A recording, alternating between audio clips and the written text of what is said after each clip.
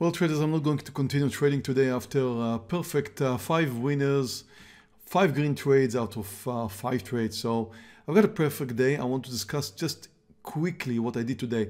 Now, the first thing you can see here that my P&L is actually quite low for 5 winners.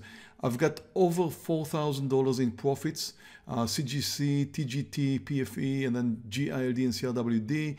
All green, I'm still holding some size in most of them. The only one I don't hold now is PFE, which spiked up a bit.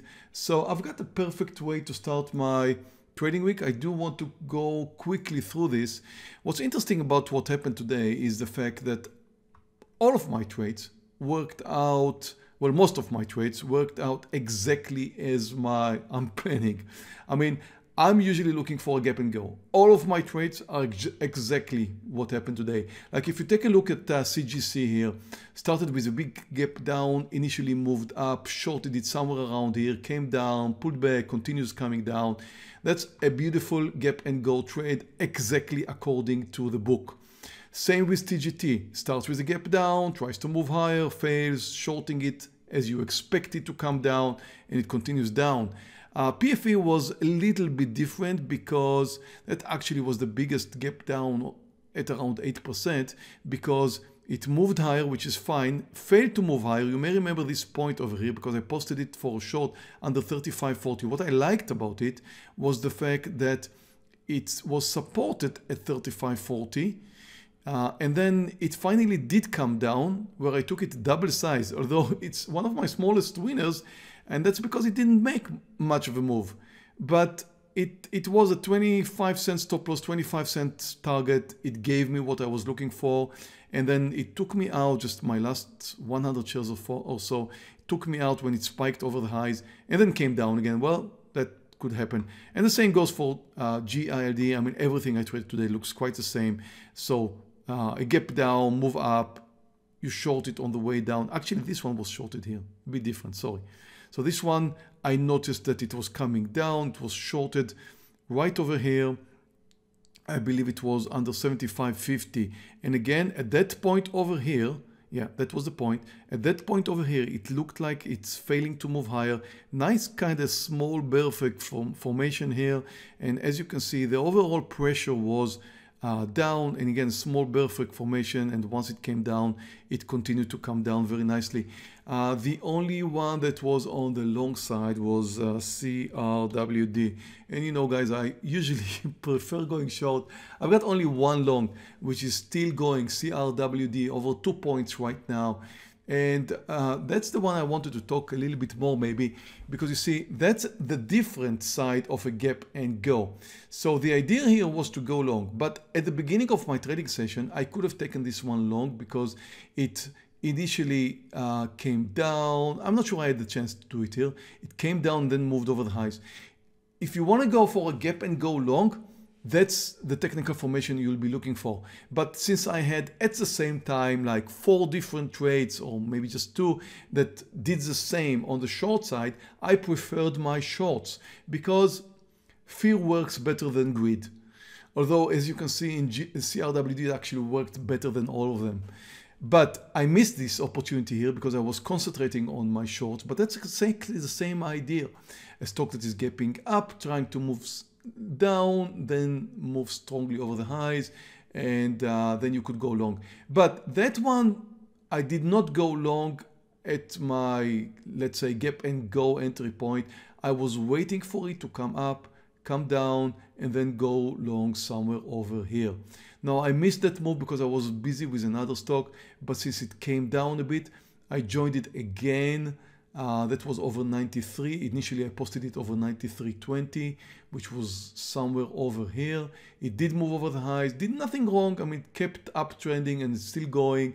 So that's exactly the same thing. So, you know, gap and goes are usually the bread and butter of the trading, of the traders. I've had 4 shorts, 1 long, 100% success rate today. It's too perfect for me to continue trading. And you can see from my results today that although I have 5 winners, I'm just over $4,000, and that's relatively low. The reason for this is I started green first few minutes with few trades, maybe 2. And then if you start green that way, always lower your size. Always lower your size. Keep green. I mean, if you got 2 trades, green, third one should be lower size. Third one should put you in risk. Like CRWD, I could have taken it normally with maybe 4,000 shares. Probably not. It's a big mover, maybe 2,000 shares. I took this one today. I believe it was 600 shares. Anyway, and the same stands for GILD. So you see, I moved into green territory. I wanted to keep my green territory as much as I can. Small size, after 2 winners. I'm okay with that. I did it correctly. Now, yes, I could have made much more money today, but I did play it the right way. So again, as I mentioned earlier, you do things the wrong way. At the end, you pay the price. So today, I did do it the right way. I made less money than I could, but if another day comes like this and the next 2 trades are going to be miserable trades after 2 winners, I'm still gonna finish in green. And you know, when you have 2 winners, you build up your confidence in a way that you feel like you're invincible.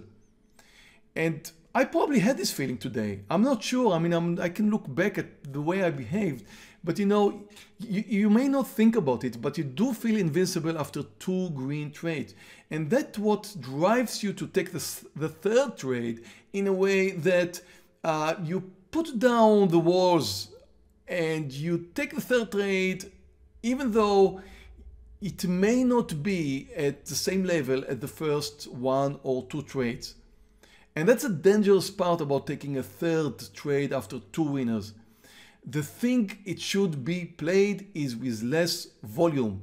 You risk less at your third trade. And certainly my fourth, I already got 3 winners. Should I feel invincible? Sure. Should the fourth be with more size? I mean, theoretically speaking, definitely yes. I mean, if you're a gambler. But if you're a trader, your fourth should be with lower size. Certainly your fifth should be with lower side. And then when comes the 6th, just don't take it. It goes down in quantity until the point where you just don't take it. And that's what happened to me today. So anyway, I did enjoy my trading session today. Thank you very much for being here with me today. It looks like we're having a poll now for how many winners, or actually how is your trading session. I'm going to click very green, and so far it looks to me like we have almost 70%, or exactly 68%, 70, close to 70% in green territory, which is a beautiful green day. And well, I want to thank you all for joining today. It was a pleasure. Thank you guys on YouTube. Thank you all of you for joining us. If you don't mind giving us a thumb up, I think we earned it today. See you all tomorrow, traders. Enjoy the rest of your day. Bye. Thank you for watching our video. The material was taken from The Market Whisperer, my Amazon best-selling book. This essential guide to stock trading is ideal for those with no background or experience in stock trading. Click here to read the 200-page part 1 of this book absolutely free. If you like this video, please subscribe to our YouTube channel where you can view many more stock trading videos. Questions or comments, please submit them below.